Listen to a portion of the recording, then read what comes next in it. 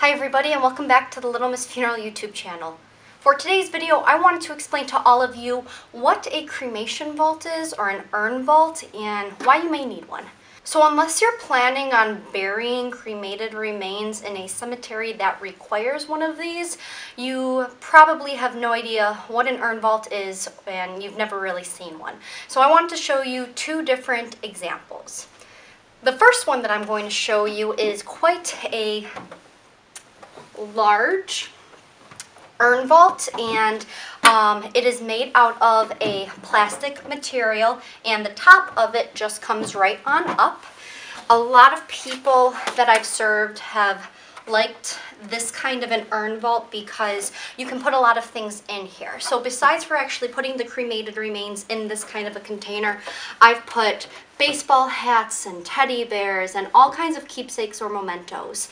There's an adhesive that comes with this, and it just goes around this lip of this urn vault, and then the lid will get placed right on top of it like so, and then it gets sealed up and it placed in the ground. The second kind of urn vault that's available is what we call a marble-on urn vault, and the reason we call it a marble-on is just because of the material that it is made out of. So this one looks a little bit nicer. It's a lot heavier because it's made out of like a marble plastic mixture. It doesn't break, crack, or erode. So this one opens up right from the bottom. This is a little screw that will unscrew, and then the cremated remains will go directly in here. This one tends to be a little bit more popular because it's a little bit nicer and it comes in numerous colors. So I use this one a lot more for families who want to have visitations with cremated remains, and at the end of the services they're going to bury them. Now the whole reason why you would need an urn vault would be if the cemetery requires it. That is it.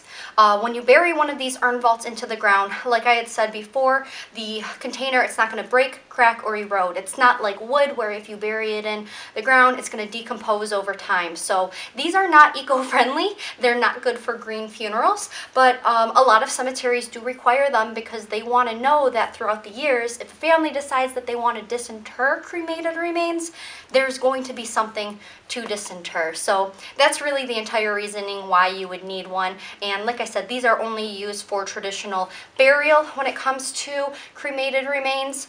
Typically families don't choose this option if they're going to be taking cremated remains home, but just wanted to kind of show you all a quick little video of what an urn vault is, what it looks like, and why you might need one. So thank you all so much for watching this video. I'll see you all next time.